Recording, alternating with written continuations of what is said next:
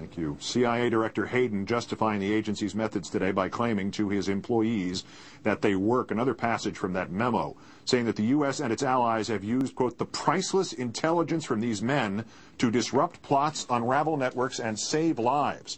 If such a track record has been achieved, and we again have to take the unverified word of a dubious government for that, it is unprecedented in human history, which has shown time and time again that, as former POW Senator John McCain put it in South Carolina just yesterday, quote, I can assure you that if you inflict enough physical pain on someone, they will tell you anything that they think you want to know to relieve the pain. For a further reality check on this subject, let's turn to former CIA case officer Robert Baer, whose books See No Evil and Sleeping with the Devil were the basis for the movie Syriana. He is now a columnist on intelligence matters for the website of Time magazine. Bob, thanks again for your time tonight. Thank you. The administration's defense thus far seems to be the semantical one. What would you call, if we're going to get down to definitions, what would you call simulated drownings, head slapping, near freezing? Torture. It causes pain, and that's the definition of torture. These are techniques that American police are prohibited from doing under the 8th Amendment of our Constitution. It's illegal. It's torture. It's always been defined as torture.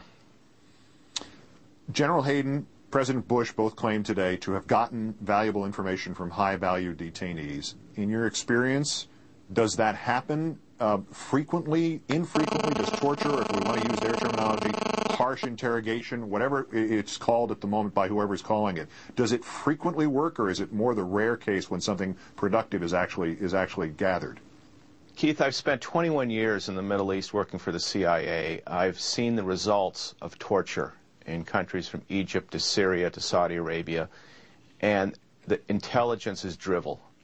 It leads to false leads. People will say anything if the pain is bad enough. It is useless, and I reiterate, it's useless. I've spent 3 years now visiting Israeli jails, talking to Hamas prisoners, and talking to Shin Bet, their intelligence service, and they agree it's useless. They use traditional police techniques, interrogations, legal interrogations, and they get more out of an investigation than torture. As a professional and an experienced researcher now in this, I imagine something in the Time story yesterday might have been the most disturbing thing here, just on a professional, what in the world are they doing level to you. The case of Mohammed, of Khalid Sheikh Mohammed, who was severely interrogated over a period of about 2 weeks. But the problem was, as the Times put it, the initial interrogators were not experts on Mr. Mohammed's background or Al-Qaeda.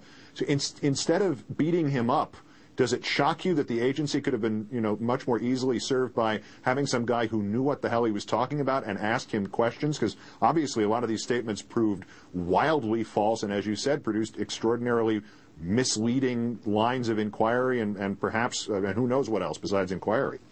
Well, we know that he lied about his participation in the murder of Danny Pearl, the Wall Street Journal journalist who was killed in Pakistan, his head cut off. He just made that up, that he wielded the knife. He did that under torture. And the problem I have is if he's our main source of information on what happened on 9/11 and it was extracted by torture, which everyone will tell you is unreliable, I'm not quite sure what happened on 9/11. And we're just adding to conspiracy theories when we get information like this. And that's not to mention that we're trying to win the hearts and minds of people in the Middle East, but that's a moral question that someone should answer. Robert Baer, formerly of the CIA, now a columnist with Time.com. Great thanks for your perspective. I wish it were under other circumstances. Thank you, sir. Thanks, Keith.